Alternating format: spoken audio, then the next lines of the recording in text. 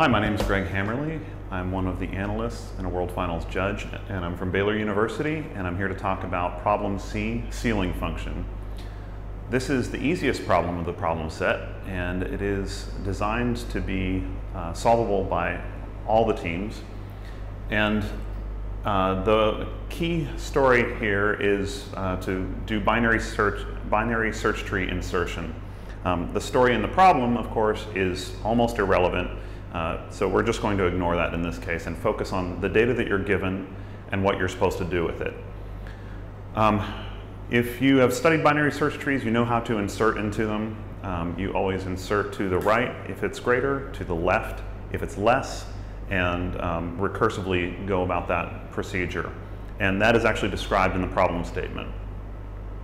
And so the goal here is that you're going to be, or the idea here is that as input you're going to be given up to 50 sequences of integers, and each of those sequences of integers is going to have up to 20 integers, and every sequence is going to have the same number of integers. So you might get, in this case, I've shown you the first sample data, 5 sequences, 1, 2, 3, 4, 5, of 3 integers each, 1, 2, 3, 1, 2, 3, and so on. For each of these sequences, the goal is to build a binary search tree by inserting the numbers in order. So insert 2, then insert 7, then insert 1. So if we do this, we insert 2 at the root, and then we insert 7 to its right, and we insert 1 to the left of 2, and we get this binary search tree. If we do the same thing here, we insert 3 at the root, we insert 1 to its left, and we insert 4 to the root's right, and we get this tree. And we notice that these two trees, even though they have different numbers in them, have the same shape, and that is key to this problem. 1, 5, 9, if we insert in that order, 1, then 5, then 9, we get a different shape, a right-leaning tree, as opposed to these two balanced trees.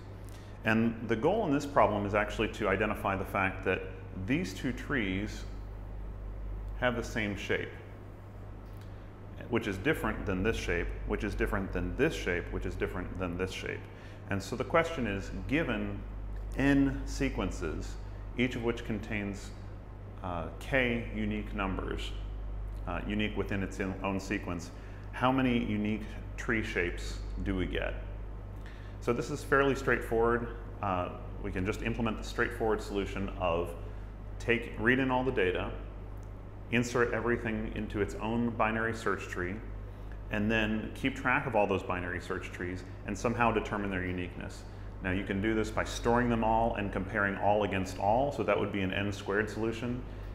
N here is small enough, as well as k is small enough, that that would be a viable solution.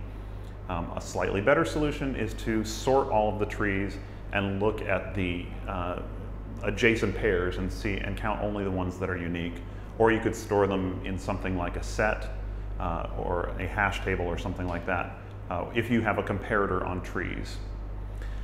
So if you do this with a sort, then of course it's n log n, but again, n is so small that shouldn't matter. So we expect the first teams to have this solved first before any other problem, and I expect that this will be solved within the first 10 minutes.